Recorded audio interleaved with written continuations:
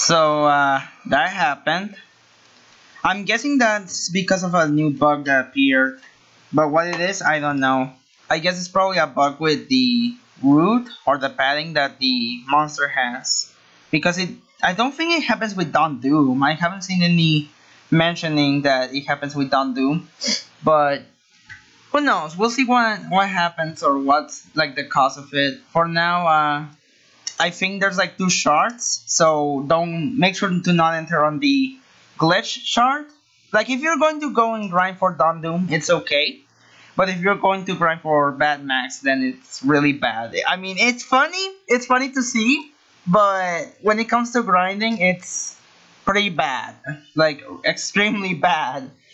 But well, yeah. So I hope you enjoy the bug. I guess go check out the channel of the main video of the videos that I showed here. This is all like unscripted. I don't have any scripts with me right now. It's just live. Yeah. So just go check out the channel and make sure to sub to him because he seems to have some really cool content with that bug and stuff.